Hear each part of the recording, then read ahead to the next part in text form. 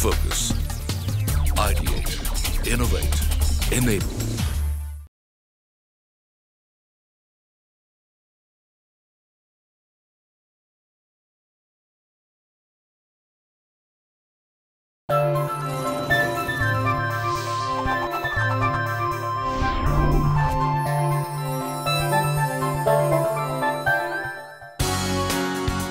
The Federation of Indian Chambers of Commerce and Industry, or FICCI's 92nd Annual Business Convention was held on 20th and 21st December 2019 in New Delhi.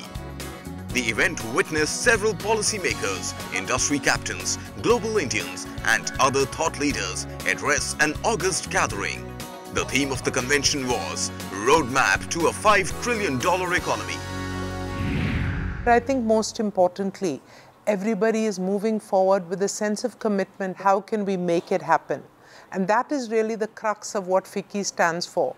To be the definitive voice of the Indian industry, to assist in the growth and the development of the country and the business and the economy, and to do so in a manner in India and globally boosts our economy but also brings a greater stature to India.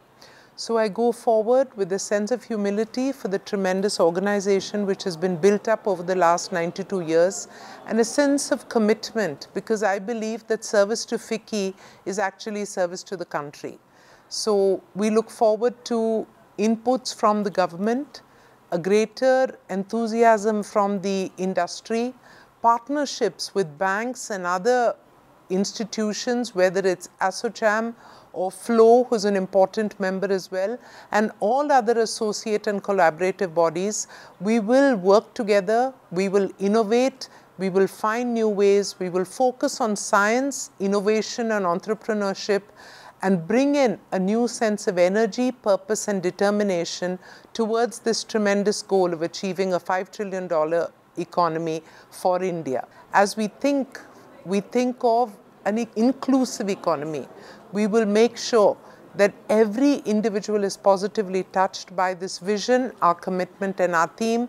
We will be proactive in our thought process, and we will definitely find ways to evolve which are innovative and in keeping and in line with the digital economy and the thought process. We understand India's strengths. We look forward to building on those strengths towards this positive, proactive goal of a India which is inclusive, which is prosperous, and which makes everybody believe that indeed this is the decade of India. In his inaugural session, Sandeep Somani, immediate past President FICCI, spoke about strengthening the partnership between government and industry. It is only the venerable partnership between the industry and government that can bring to 7-8% and even higher in the coming quarters and years to achieve the target set by the Prime Minister of making India a $5 trillion economy soon. The convention also hosted the Minister for Railways, Commerce and Industry, Piyush Goyal, who also stressed on the need for a sustained dialogue between government and industry. I commit myself to being a part of this journey to $5 trillion with you, and assure you that every one of the issues that are flagged off will be taken to its logical end. Where I'm not able to solve it, I'll share with you what the issues are, what the concerns are. But we'll certainly give it every possible shot that's possible to make that happen. Sir, as we say thank you to you for your presence, for your promise of partnership, for your continued accessibility, for the depth of your understanding of every subject, and the way in which you go to the bottom and find innovative solutions. All of us collectively say two things, not just one. First, thank you, and second, that we are with you. Chief Economist at IMF, Geeta Gopinath, shared some interesting insights on what ails the Indian economy, how a turnaround can be brought, and the current global economic outlook. One is with respect to the financing, the finance sector, with the banks.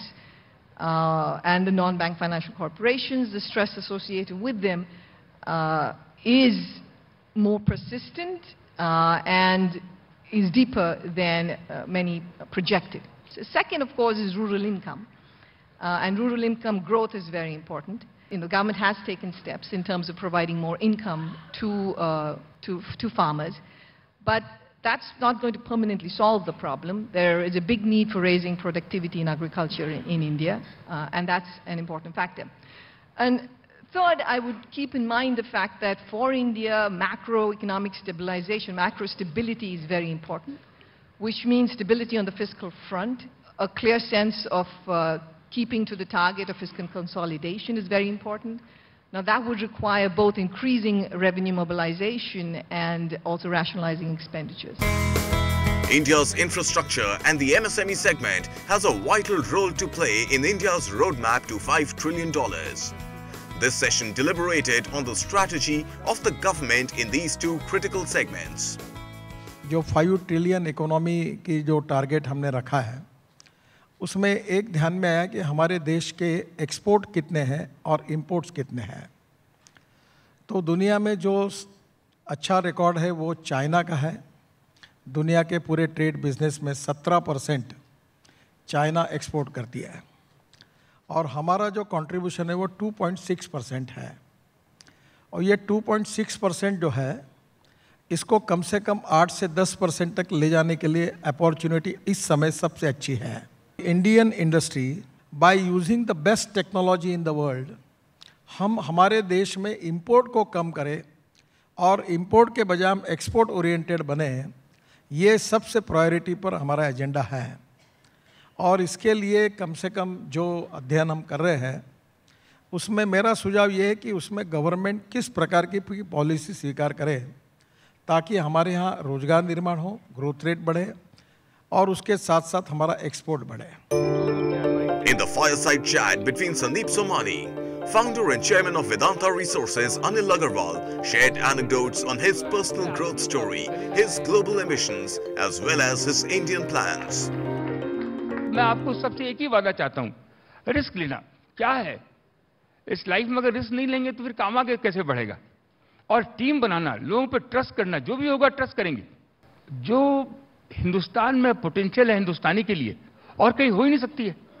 प्यार से मोहब्बत से हम आगे बढ़ते हैं और हिंदुस्तान में तो आज कुछ है ही नहीं, बेस लेवल पे चल रहे हैं। और ये गवर्नमेंट ऐसी आई है जो क्लीन स्लेट दे रही है।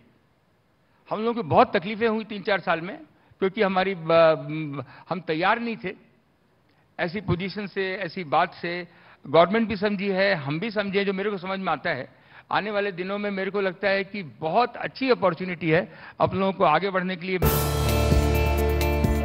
In the next session, Dave Richards spoke about how innovation is key to higher and inclusive growth across sectors. India has a golden opportunity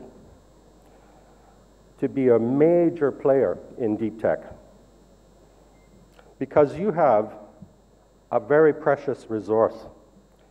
You have millions of tech-savvy young people and a huge number of the world's most precious resource, 1.35 billion human brains. The next session with secretaries of key ministries deliberated on the government's vision for making India a $5 trillion economy by 2024-25. One of the things that is very high on our agenda is to make our courts e-courts, electronic courts. Now, our effort is now to go towards e-filing in a big way. On ease of doing business, we are going whole hog. Agriculture contributes around 8.7% as per the last statistics of 2017-18, while livestock contributed around 4.1%. So it's almost half of agriculture. The return on income of every rupee invested gives you around 4.7 rupees as a return in this sector, compared to around 3.9 in around agriculture and around 2.9 in manufacturing. This is an area where there is a better return, number one, and second is it's also, as far as the regulatory aspects is concerned, it is one of the easiest sector to do business. The country needs an energy basket that is accessible, affordable and sustainable to achieve the $5 trillion goal. The session with Dharmendra Pradhan looked at the government's initiatives and the way ahead. हम लोगों ने target किया है, हमारी miss basket रहेगी। हम conventional fuel को use करेंगे, हम टेक्नोलॉजी, इनोवेशन इसकी सहारा करते हुए हम आवश्यक पड़े तो हाइड्रोजन फ्यूल तक भी यूज करने की प्लान करेंगे। लेकिन हम एक फ्यूल पे नहीं अटकेंगे, हम सीबीएम के उत्पादन बढ़ाएंगे, सिनगैस के उत्पादन बढ़ाएंगे।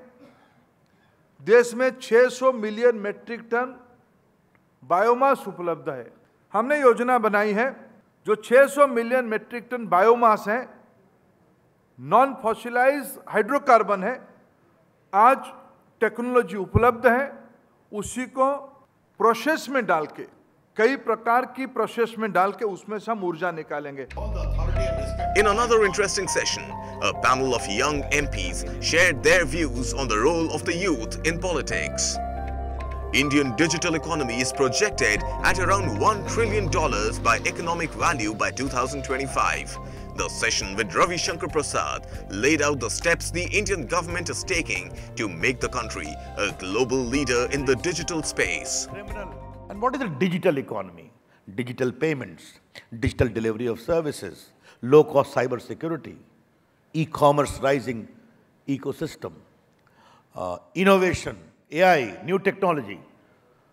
All this is going to power India into the big global league which we are working together. Obviously, it generates a lot of data.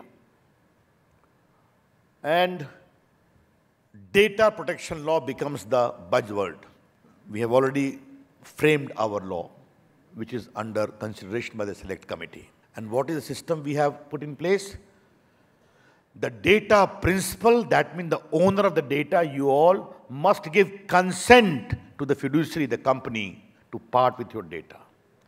And that consent must be voluntary consent, well-informed consent. And that consent must be for a limited purpose. And if you cross that purpose, you will suffer penalty. Thank you. Namaskar.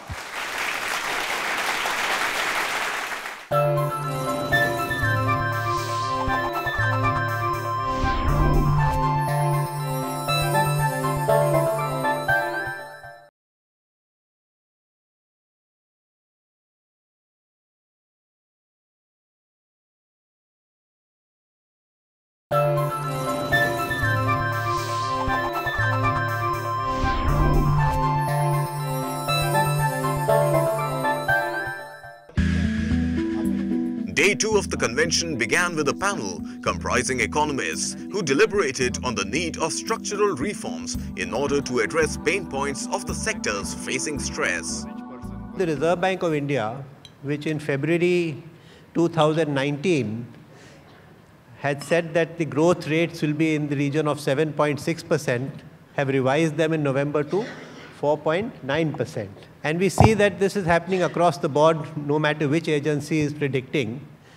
And the decline in the predictions, I think, is unprecedented. And why has it happened?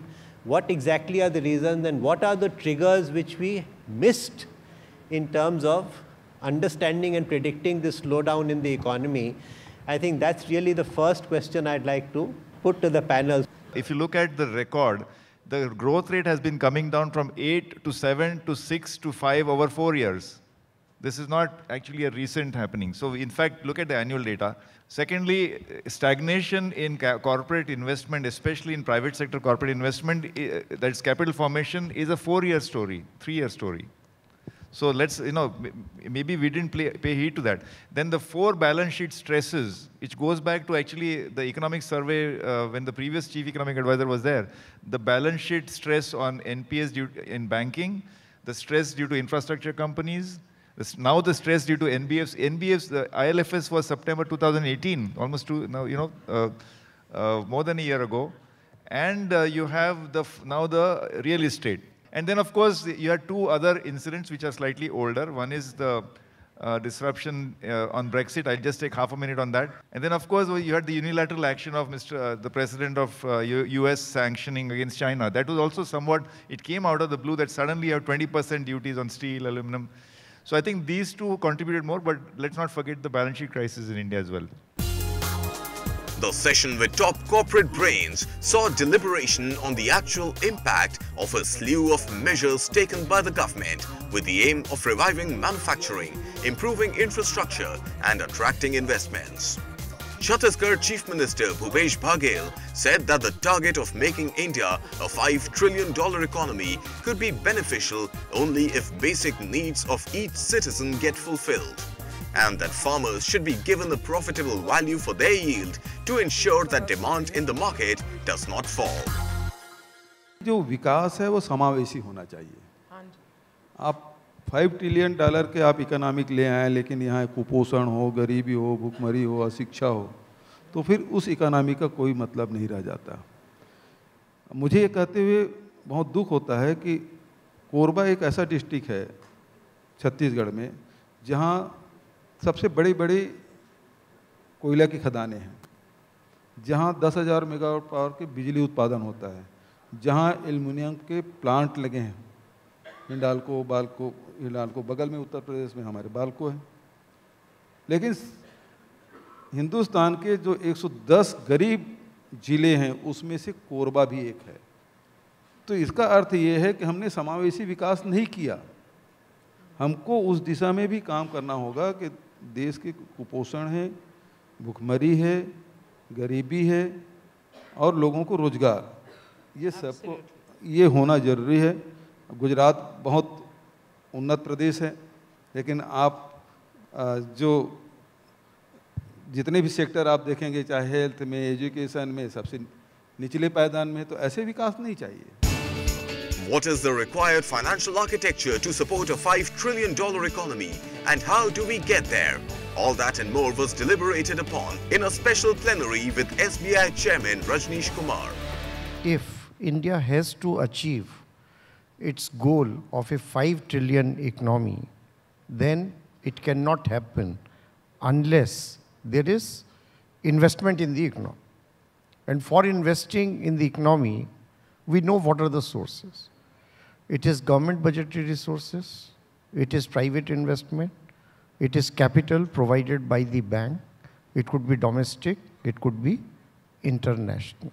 Today, the outstanding bank credit is 96 lakh crore.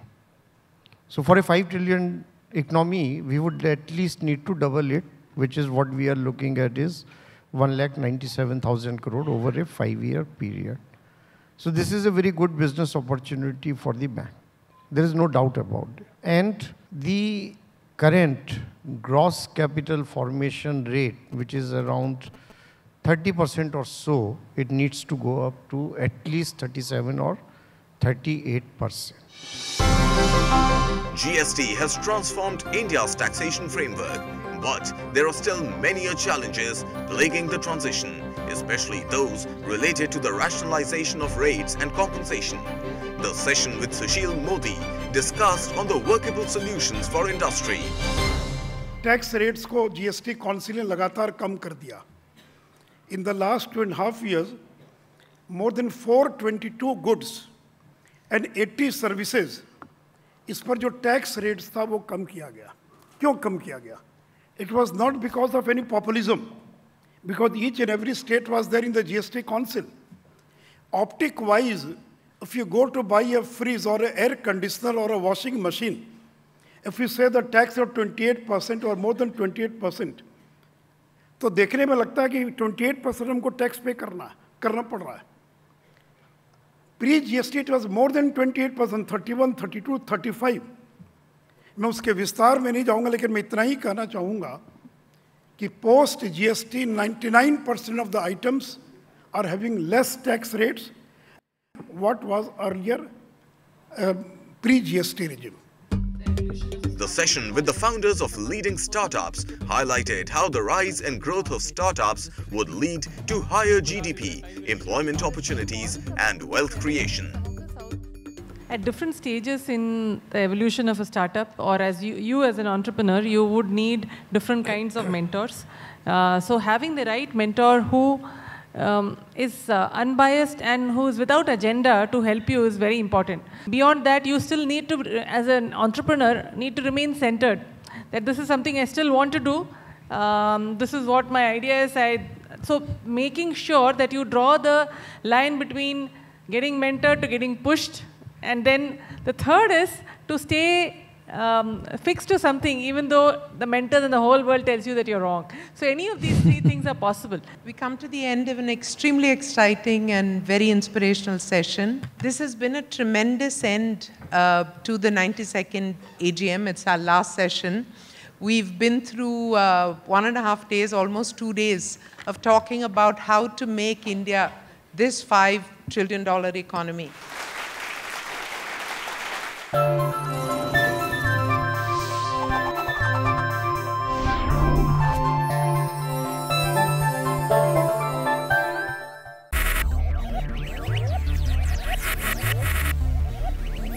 Focus.